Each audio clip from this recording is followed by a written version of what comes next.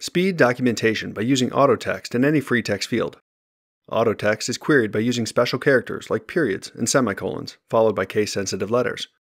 As you begin to type, AutoText results appear. Press Enter to use the highlighted phrase. The passage is then entered, and you can edit as needed. Access the AutoText menu by clicking this icon. Here, you can create custom AutoText phrases or search the catalog of public phrases. For example, we'd like to know what phrases exist for querying a patient's lab results. Let's search using the word lab.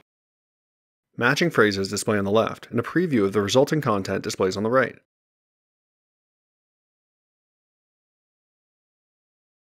Let's use the phrase .labs. The patient's most recent lab results display.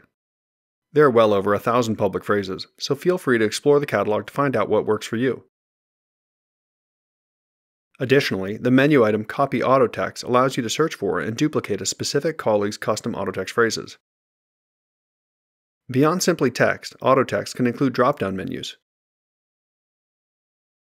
This is most useful when you'd like to enter a given passage with only a few variable items.